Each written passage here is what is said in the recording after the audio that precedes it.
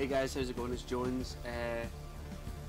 That was Josh Egan, or I mean Jim Crisps, for the intro there. Hoping appreciates me playing his music. Anyway, if anyone else wants to send a music to me, just message me and I'll play it for an intro. Do you know, I quite enjoyed editing that tiny clip. Anyway, more importantly, PvP Ranger build 2013 motherfucker. It's March the 21st, I think. So if you're watching this in the future, you might find that the build's not as good anymore. Anyway, so it's a PvP, so I'm going to need to get my traits out. So what I have is 20-20-30. You're probably wondering why 20-20-30. I want to keep the damage and precision as much as possible, but also I want to have Toughness, which is the one that's got 30 for more for survivability. It's the best thing for PvP survivability. It doesn't matter if you could shred out hundreds of damage. I used to think, oh, it doesn't matter if I die really fast as long as I can kill them really fast. It's not how it works. It's not how it works. You have to have some survivability as well. You need to be able to keep the damage flowing and being able to stay alive at the same time, which I've figured out this works. Only reason I've not done health is because the skill traits are more for like if you're wanting to just support and heal other players as well as yourself, which I don't mind doing, but I'd rather just be that guy that can take all the damage in the middle. Anyway, we'll start off with marksmanship. Marksmanship, 20 points in the air. I won't go over these ones because you should be able to see them yourself. Anyway, I've got number 3, which is keen edge. Use sharpening stone when your health reaches 75%. What it does is basically the exact same as this skill here, so you don't need to have it on, sharpening stone.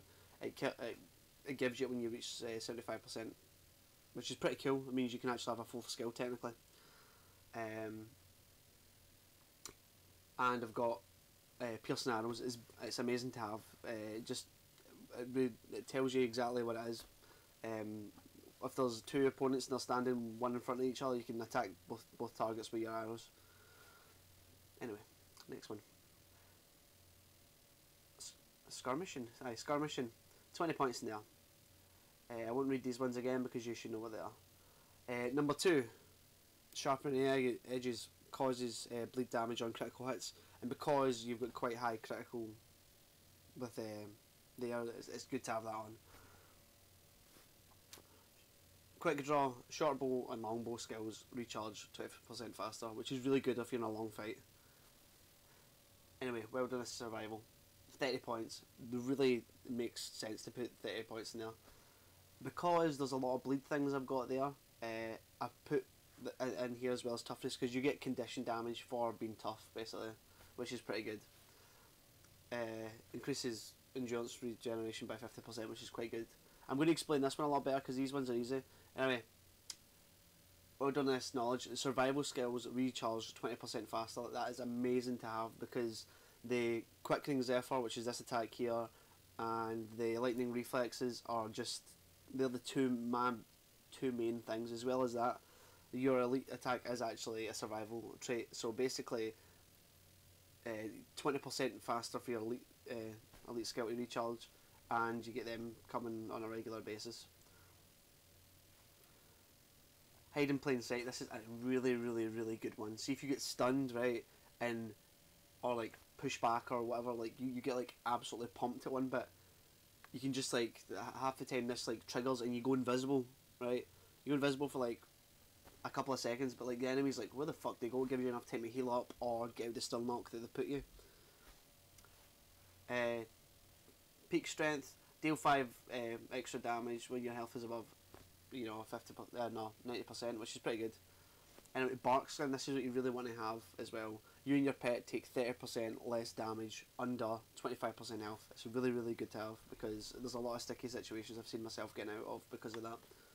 Anyway, I'm going to show you my weapons I have on, then I'm going to show you the runes. I have actually a longbow and a short bow.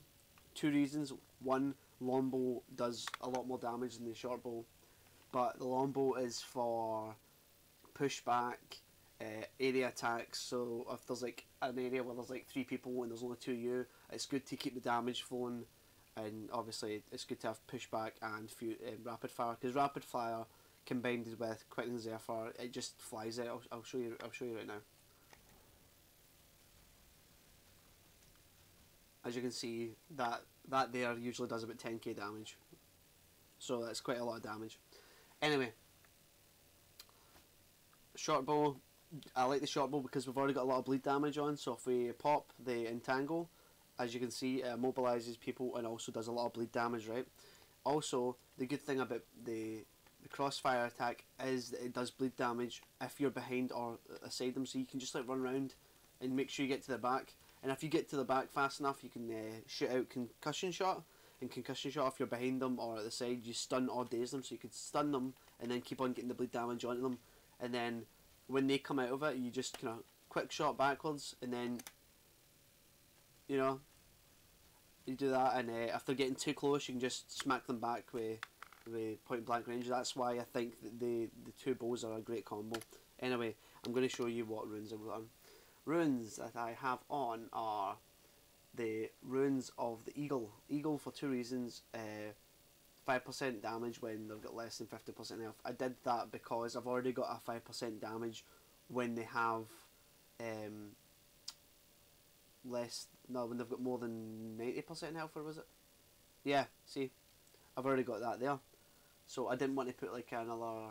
The rune of the ranger is quite good. It says you get an extra 5% damage when you've got a pet, but half the time your pet dies, and I don't know if that takes it off, but I wouldn't want to risk it anyway. So I've got all these on, all the rune of the eagle. I do have 2 berserker amulets on. It's just to keep my power, precision, and vitality up, as well as critical. Anyway, I've got 5% critical chance, because you want that critical so you can actually get the damage, the bleed damage from the tree. And stun duration, the only reason I've got that on my short bow is because of the concussion shot, because you get to stun them, and now you get to stun them for an extra 15%, as well as entangle, that stuns them as well. The reason I've got Signet of the Hunt on is because I use the Raven. The Raven is such, I don't know if it's like underrated. That Raven does a lot of critical damage as well, and it blinds your foe, right? So if you're starting a fight, bang, use the hunter shot. It gives your pet swiftness, right? And when your pet gets close enough, you just click that off, because what that does is that gives your pet's next attack, it deals more damage. So it deals a lot more damage when it blinds your foe, and it usually takes off about 2 or 3k, and it's good for an animal. So that's what I like to do. And when I'm getting my ass handed to me, I get my bear out, shake off the conditions, and then what I do is, you know, when I'm down, to use my bear to come heal me, because he just seems to take a lot more damage than anyone else. As you can tell, his vitality is 4,000, so I don't know, he's probably got like 20k health. As for the Raven's only got like 1,000, and its precision is quite high, so you can see that it does do a lot of critical damage. Anyway, guys, I'm going to show you some gameplay of me playing this class. Give me a thought on what you think about the class. If you're going to try it, you can even like add me as a friend in this. My name is Eternal Jones. I'll put it up on the screen, okay? Anyway, guys, hope you enjoy the footage of me using this class. Tell me more the news, microscopic hands to feed you. My ship has sailed. The irony, a factor in my instincts. My ship has sailed.